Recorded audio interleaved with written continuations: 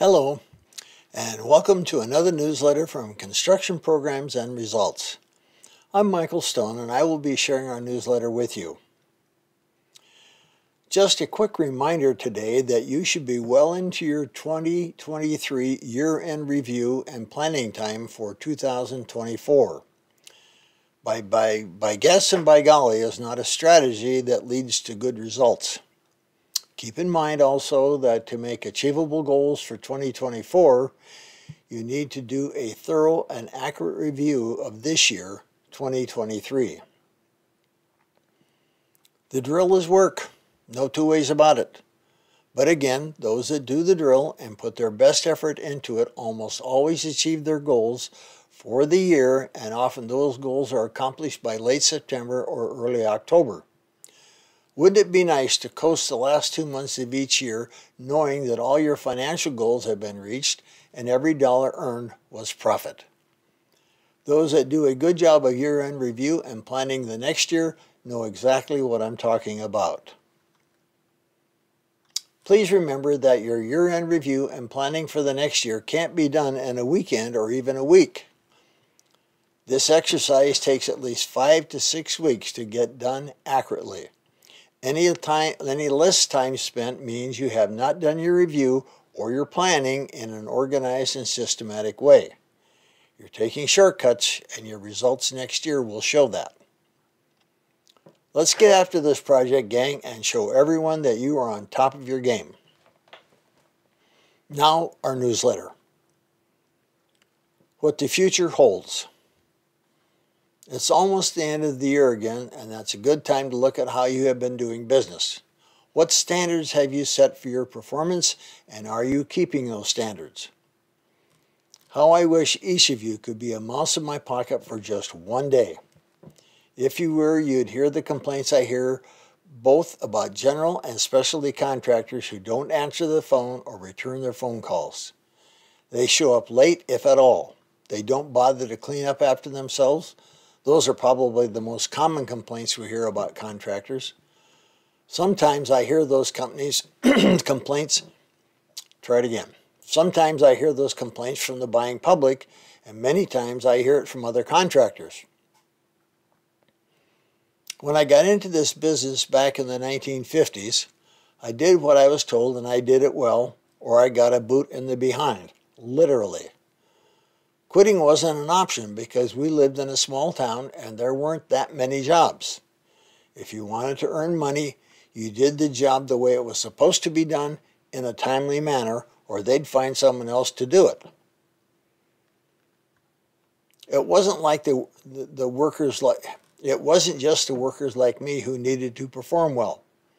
The business owners also made sure they did their job, did it well and in a timely manner, or they'd be out of business.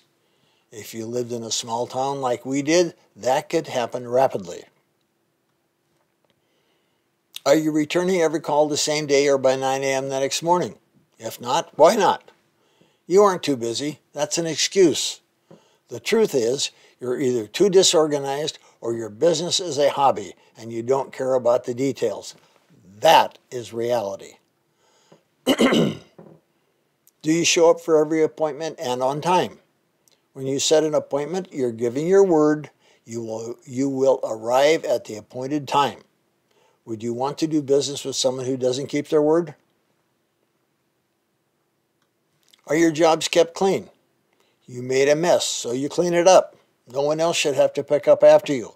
Your mom doesn't work here. Do you set job schedules and hold to it? Setting a job schedule shows your client you're serious about the job, and it helps you stay on track to get it finished on time. Things happen, but fewer bad things happen when you have a schedule like a Gantt chart. Too many construction business owners today seem to think the world revolves around them and they can do as they darn well please. Truth be told, in many cases, they're right. They don't have to answer the phone or return calls. They don't have to show up on time or at all. They can leave their jobs a big, huge mess, and if the other guy doesn't like it, that's their problem. This is often a product of a good economy. It won't always be like this. The construction industry, just like the economy, has cycles. When it's good, like it is right now for some of you, it's great. But that's when it's easy to slack off. You can't alienate the buying public and or your fellow contractors and expect them to forgive and forget when you need them. If you don't do the simple things that a responsible business owner should do, don't expect to have a long-term future in this business.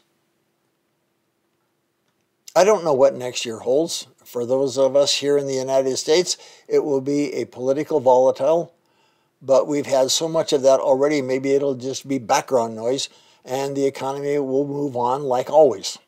On the other hand, it's been strong for many years and there are signs that things are changing.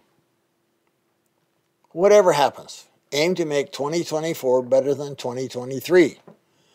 Make a plan so you have a goal to shoot for.